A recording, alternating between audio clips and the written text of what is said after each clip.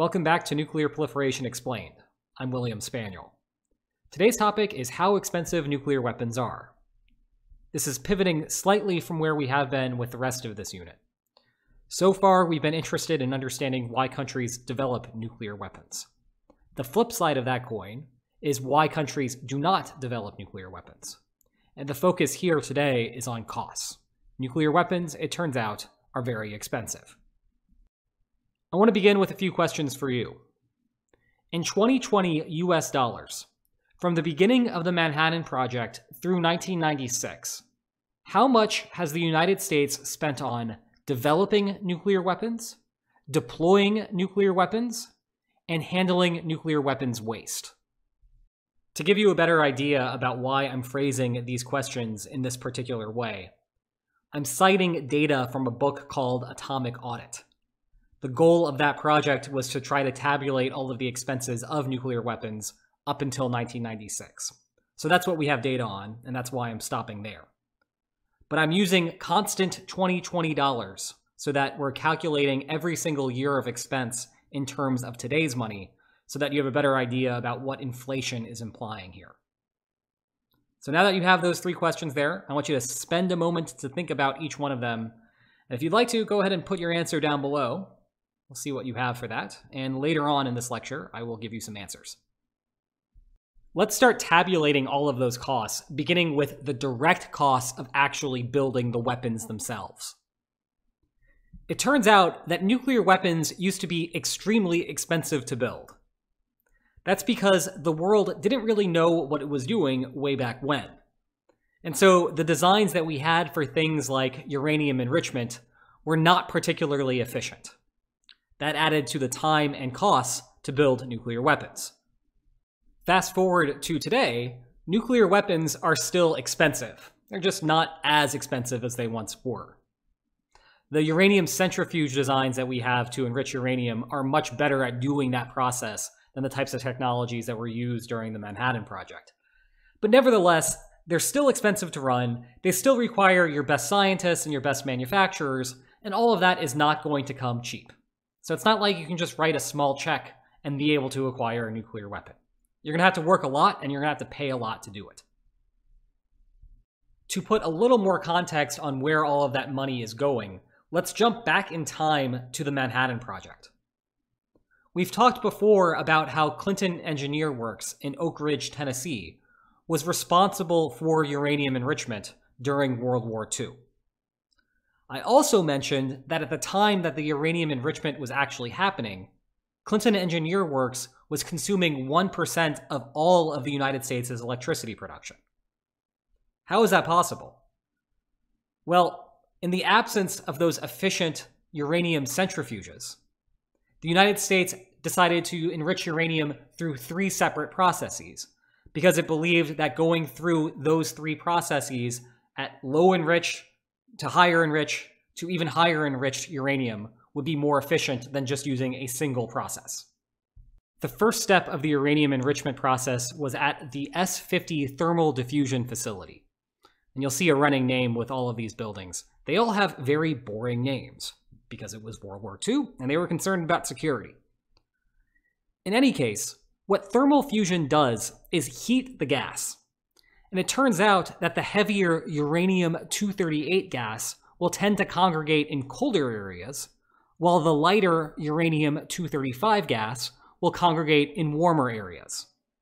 And by taking advantage of that slight difference, you can get slightly higher concentrations of uranium-235. The uranium then went to the K25 Gaseous Diffusion Facility. This building is enormous. In fact, it was the largest building ever constructed at the time, and it's more than a mile long. The name itself, K25, comes from the code word for uranium, and very fittingly, the building itself is shaped like a U.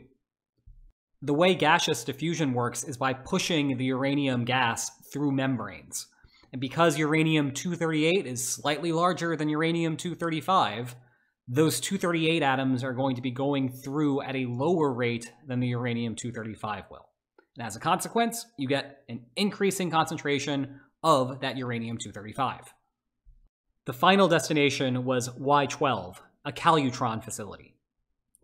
Calutrons create magnetic fields, and it turns out that the heavier uranium-238 is less affected by the magnetic field than uranium-235. And once again, that leads to an increasing concentration of uranium-235 to the point where now it could be used for a weapon. Compare all of that to today. Now we just use uranium centrifuges. And yes, cascades of centrifuges take up a good amount of space, and they require a lot of electricity to run. But this isn't a mile-long building, and it's not going to eat up 1% of all of the United States' electricity consumption. It's relatively cheaper to do now, although still somewhat expensive. I've also noted before that boosted fission devices and thermonuclear weapons use tritium, and that tritium has a relatively short half-life. So another cost of developing and maintaining those nuclear weapons is to replace that tritium on a somewhat regular basis. Surprisingly, those direct costs are all just a drop in the bucket compared to the indirect costs of nuclear weapons. Development itself is only one piece of the puzzle. You also need to maintain them, deliver them, and then dispose of them afterward. And these costs combined are more expensive than actually building a nuclear weapon. Think about why that's the case. During the Cold War, the United States had 3 different delivery systems, all of which needed to be created and operated. They had planes, bombers that would drop a nuclear weapon.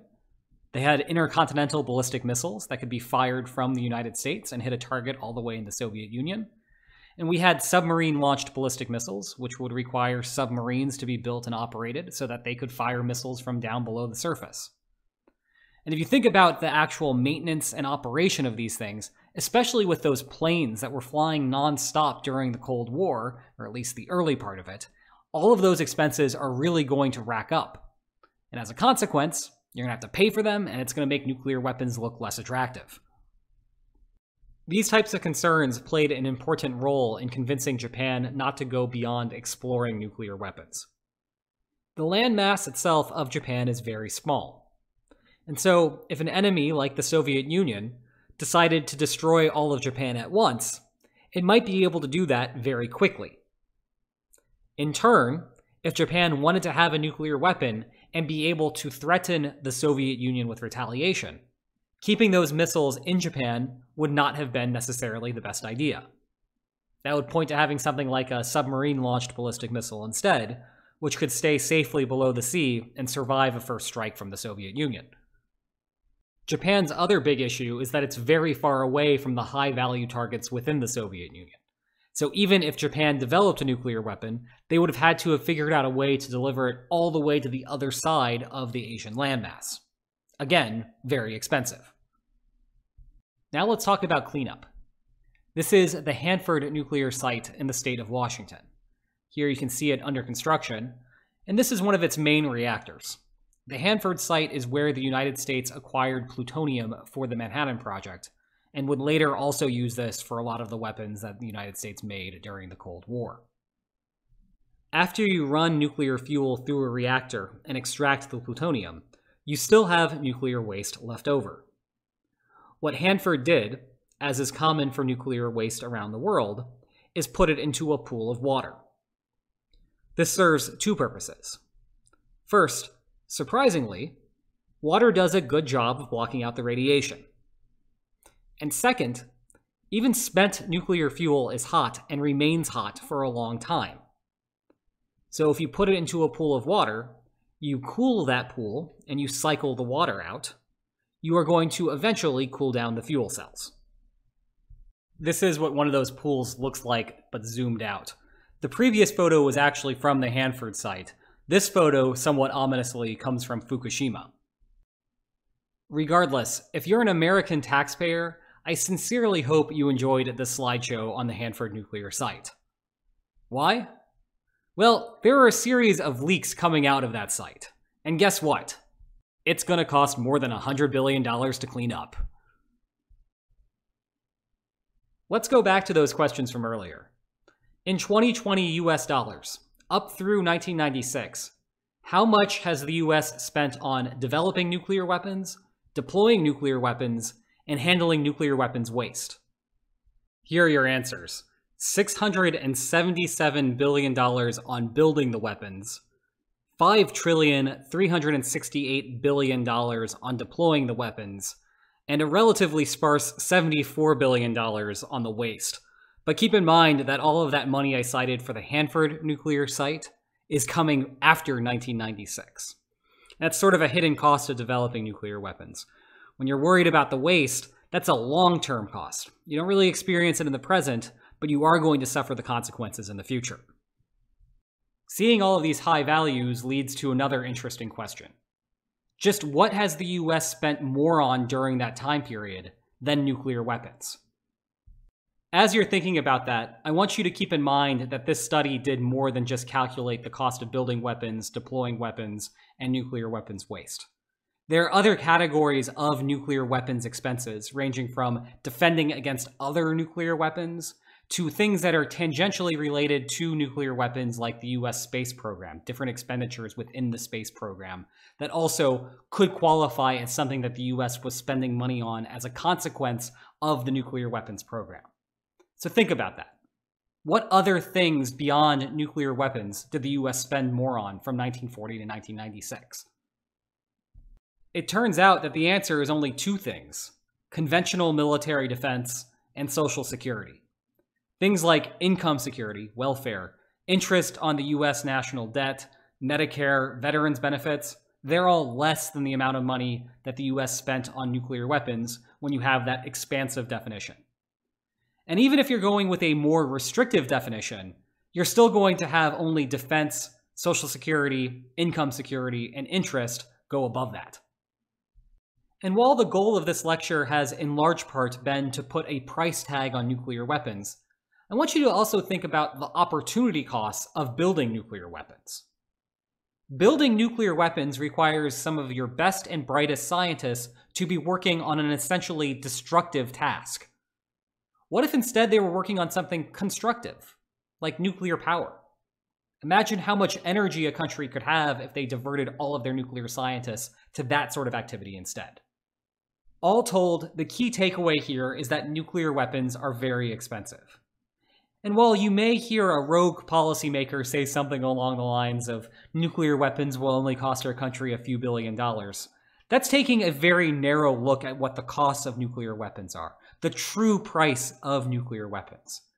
And when you start factoring in all of the other things that come along with it, like the delivery and maintenance of nuclear weapons, these things are actually very expensive. And that's going to keep a lot of countries from developing nuclear weapons. That wraps up this lecture.